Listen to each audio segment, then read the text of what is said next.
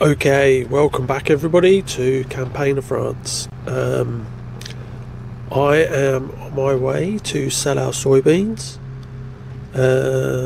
Unfortunately, the price is already dropping from the price we had in June, even though it said July would have the highest price. So I'm trying to race there as quick as I can to get the best possible price for my soybeans. Then we need some hay. We really need some hay. So my grass is good to cut, and we are going to make hay on our fields, by the way, not on contracts. So let's pull in. This is supposed to offer me the best price for soybeans in here. It's not giving me the option to unload. Ugh. This place never buys anything. It's like it literally never buys a thing.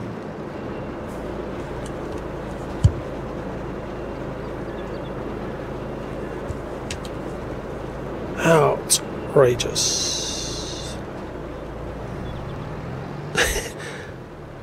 It's like last summer I had stuff to sell, and that was a contract, I'm sure it was. Right, well, now I've got a rubbish price here.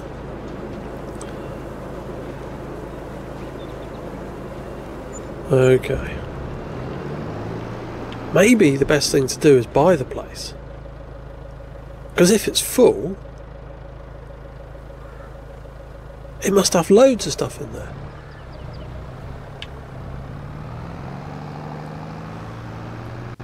Anyway, so let's get back. Oh, it's a good start to the day, that, isn't it? So let's get back, let's cut the grass, let's ted it for hay, and then we can put it straight in the cow barn. We're not even going to bale it. We can put it in straight away, and then I'm gonna pull up here. Look, how about that? I'm gonna jump out of this tractor. I'm gonna jump straight into the next one I already put into place. It's like we're doing a relay race. How about that? Bosh. Lower, turn on. Let's rock and roll.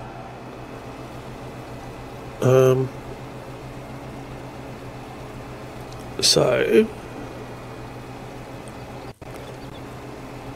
I am literally just going to crack on and cut the grass. What I did do yesterday, and yeah, yesterday I did go to Llama, the agricultural show in the UK. That's been advertised on the advertising boards on some of these maps. I know DJ Gohan was advertising it beforehand, and when I was there I met him, Farmer Cop and Mr. Sealy P. Virtual Farmer was obviously commentating on Farm Sim League, so I didn't get to meet him. But that was fun to go to, because as much as I've been on a small holding, I live in a farming area. It was cool just to go and see some of the kit. Some of the kit that I use on my maps. Some of the kit I've used before on other maps. Some of the kit that I've thought about using. So it was quite cool to see a lot of that stuff. So that was a good day out. And obviously I've never seen Farm Sim League live before. I didn't really understand it, but with it being live there, with qualifiers for day one on Wednesday, that was really exciting to watch. Who knew farming could be such a cool esport? yeah, so that was good. And if anyone knows how to watch that online, I think there is links that go out. I haven't looked yet myself. I'm going to. It's definitely worth looking to have a watch. They do best of 3 contests. So some of the ones I watched, they only did the first 2 because they were frankly blowouts. But yeah, it was cool. Tractors racing. Yeah, throwing bales into barns. Literally with your, flicking your baler at just the right point, or yeah, it was cool. And the tactics, yeah. So I'm going to read up on it. It's really quite exciting. So, if anyone gets a chance to go to some of these events where Farming Simulator are, I would recommend it. I know there's, I think it's PAX East coming up in March. If you're in the US and you watch, it's definitely worth trying to get there.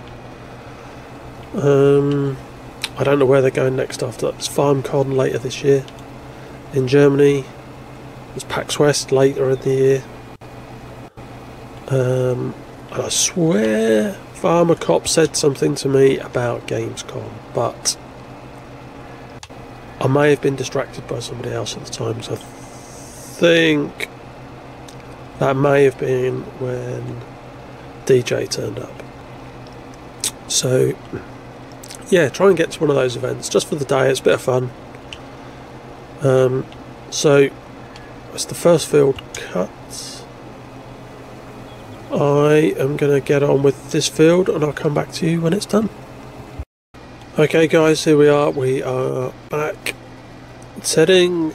I have finished cutting the grass on both fields. I took the other tractor and trailer back, parked it up. Whoa, am I going to knock the sign over? No, I'm not. There we are. Let's move out.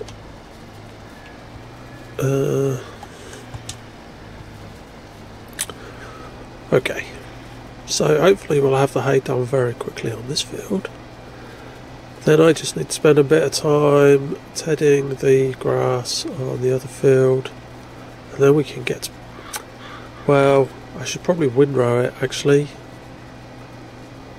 I'm gonna have to windrow it, aren't I? Totally forgot about that. So I've got to windrow the grass after the hay after it's been tedded. I've got into lazy habits after the contracts of the last episode, haven't I? Where I didn't have to do any of that stuff.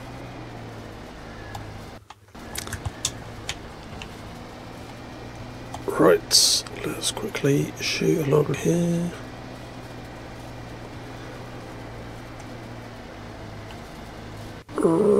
Rightio.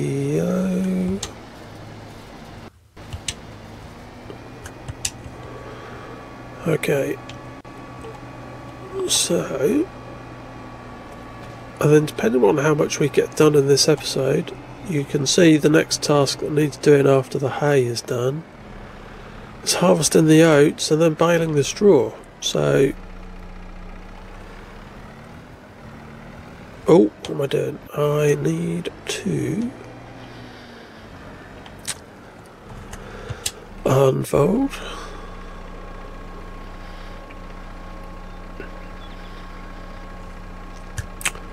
Turn it on and let's go. So I'm going to crack on with doing the hay. It shouldn't take me too long. Then I will come back to you guys when it is done, and while I am tedding, windrowing. Okay, see you in a bit. Okay guys, I'm back and I've nearly finished the windrowing.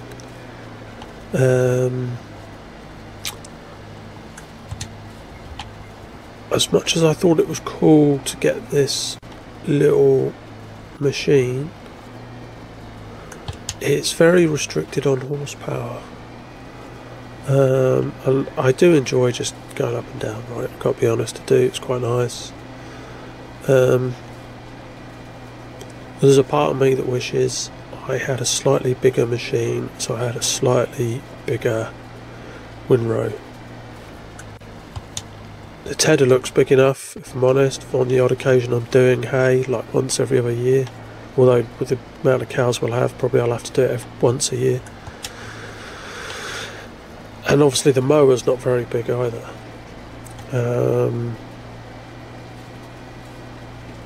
There is a bit of land just behind the cow field which is on a slope, so it made sense to get this, but I am thinking twice about potentially upgrading it for the reform, which has 110 horsepower, 109 horsepower instead of 79 horsepower, which is also from the Alpine pack, or the latest foraging and Alpine pack, whatever they called it. So I'm going to think about that in the future. Yeah, because this is a bit time consuming. And I know when I used it the first season, the first in-game year for contracting, I was taking quite a long time. That's why I was quite happy to borrow equipment for the contracts, because it was all large and they were fairly flat fields. Or if they weren't, the equipment that came with it was adequate.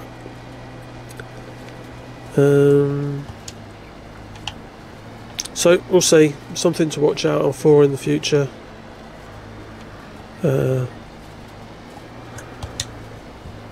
Let's finish this off, and then we can get to putting hay in for the cows.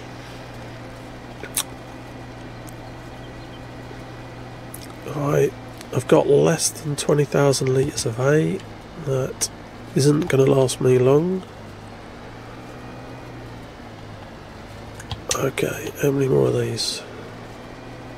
Well, two more runs after this, I think. We could get a bigger tractor on the forage wagon.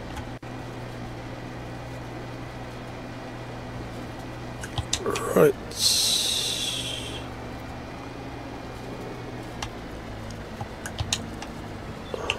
It is fun though using this, right? It is cool running around the yard in it, doing fun little jobs. And I like having all the Rigitrack stuff, apart from the electric one, which I wish I also had. Just because it's cool, I used it last year on FS19. It was fun to use that, but that also has 79 horsepower if I remember correctly. So again, there's only so much you can do with the electric one.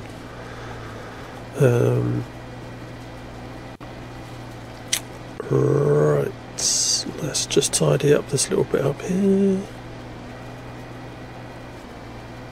Okay.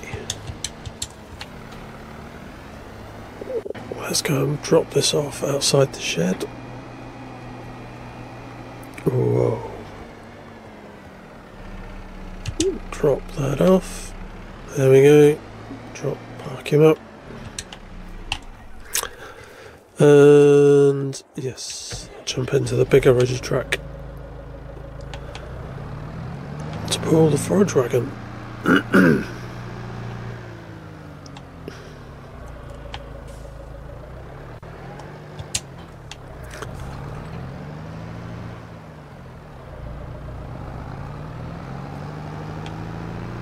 Okay, turn on, left pickup, let's go. I wonder how much hay we're going to get out of these two fields. I could do with at least 3 trailers. Otherwise, I am going to be short of hay, I think.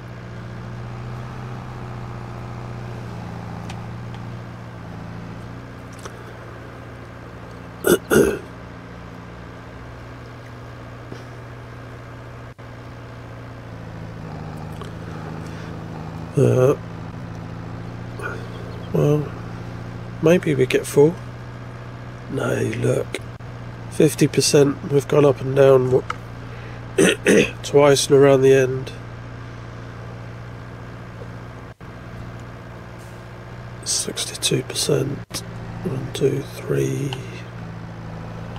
Yeah, we should get three trailers off this field, maybe. And then maybe one off the other one. That would be nice. Maybe my maths is wrong. So I'm going to get on with this, and I'll come back when we finish off the other field. Okay, guys, we're back. Turns out I didn't record the last part of the last episode, or what was supposed to be the last part of the last episode. So we filled up the barn with hay. We had 49,000 litres. We got 2 trailers were full off of the big field. Then I started putting them through the baler, and as you can see, we got 1, 2, 3, 4, 5 hay bales at 4,500 litres a bale. So I also I quickly fertilised the field before I set up the harvester to what was going to be the beginning of the next episode. So what we've got here is me starting on the harvest, because oh my goodness, I did not bale the hay, and then I've also put that on spraying the straw, which I need. Another rookie mistake. So we want all the oats, which I'm going to consider turning into flour. So I'm thinking about putting a windmill. I've downloaded a mod. I downloaded a couple of mods actually,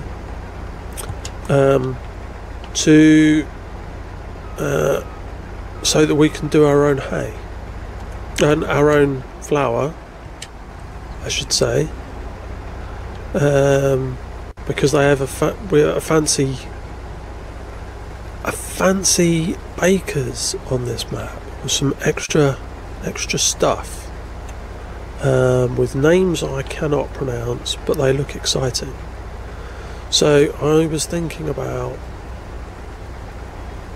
taking all the oats, making flour, then when we've got the flour we can push it through into the bakery, and then we could try some of the other products. What is it that they build in their bakery? So if we go to pretend to build one, production, where's the modded bakery? Let's scroll along. There it is.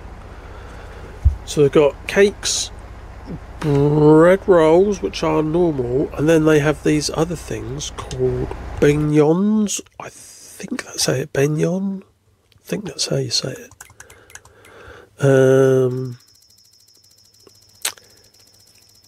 And in one of those goes apples. So it's like a little, yeah, look, beignon. And you can see up the top there, £6,700 for 1,000 litres. That, and look, it goes up to £8,000. So I was thinking about doing that. It's different, it's something I have not done before, and that's part of the reason we're doing this map. There's lots of things on here I do not normally do. I do not normally do greenhouses. I do sometimes do the bakers, but honestly, this is a new product to do. I thought it was quite exciting, and it uses the apples, and that's a bit frustrating because with the apples you've got apple juice and you've got the beignets, if I'm saying it right, but you don't get many apples out of the 2 trees I've got, and you can only have so many productions, and an apple tree is a production on here. So I don't want to use up all the productions that you can have, because they're limited on a console, by doing lots of apples and then not being able to do anything else. So yeah, that's the one problem with some of these small fields on this map, is the trees.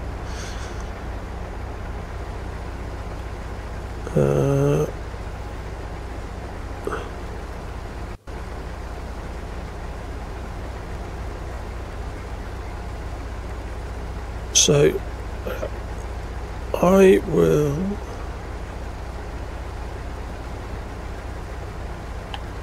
finish this field, I think. I think we might, because we've done sunflowers on the big 2 fields, I'm wondering if on those we do oats or barley or wheat next year,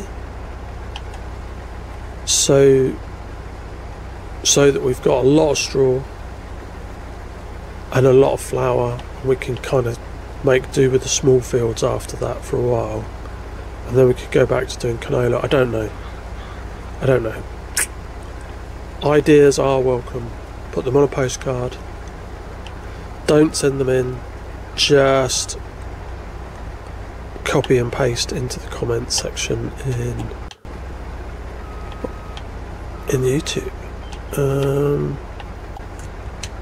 Oh my goodness, what is wrong with me? So yeah, I'll come back when the field's finished. Well, okay, there we go. We are...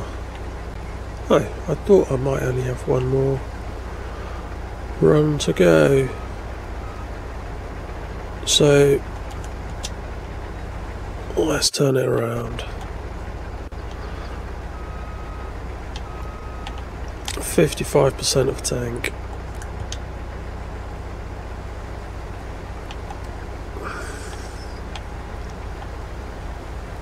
We're going to get more straw than we are oats.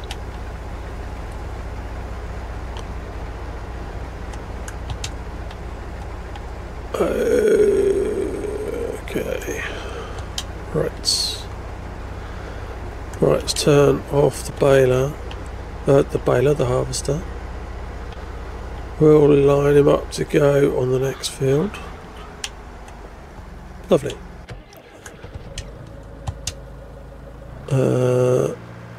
Let's go. Let's get some straw.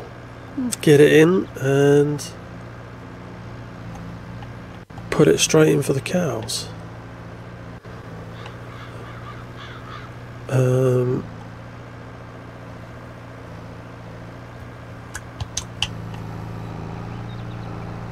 Whoa.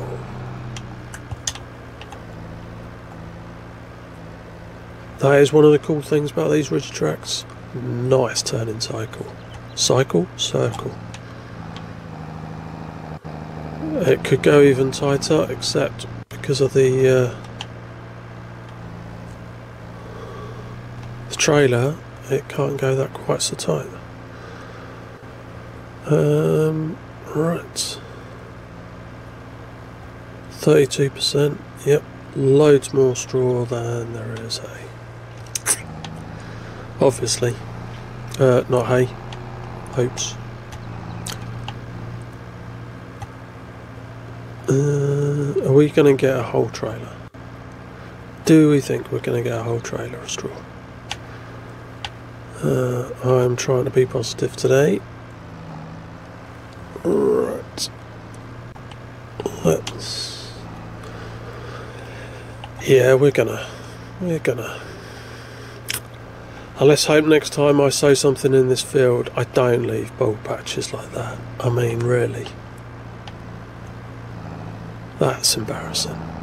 I hope no actual farmers are ever going to watch this episode. It's not only that I missed it, it's that I didn't see that I missed it. I mean, those little dots, yeah, okay, fine. But really? That big strip?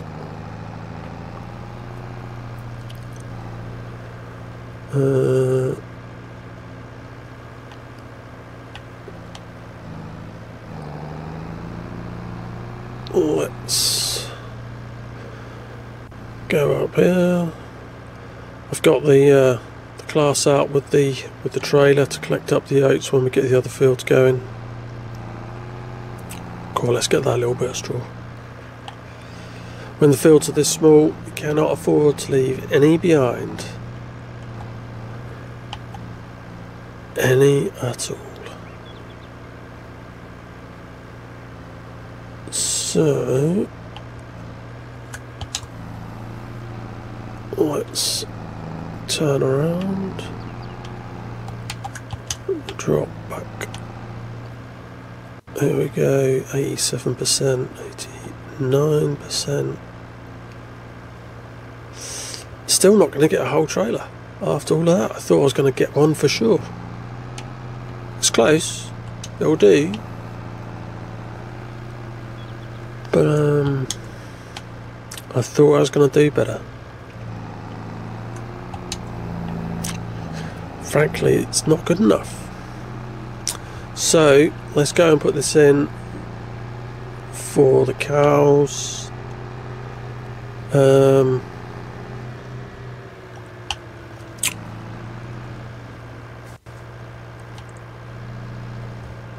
going to have to bale some of the straw up for bedding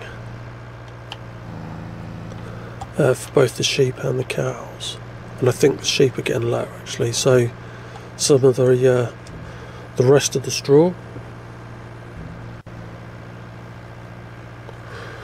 we will have to bale. We've got 3-4 other fields to do, so we should get plenty of bales of straw. That should keep us ticking over for a while. Turn off the loading wagon. Right, how close are we, do we think, to being full here? 52,000, no, 47,968, so close. So I'll go to 49,000. Okay, so that's definitely it for this episode. I have definitely recorded it this time. Thank you very much for watching, and I'll see you next time.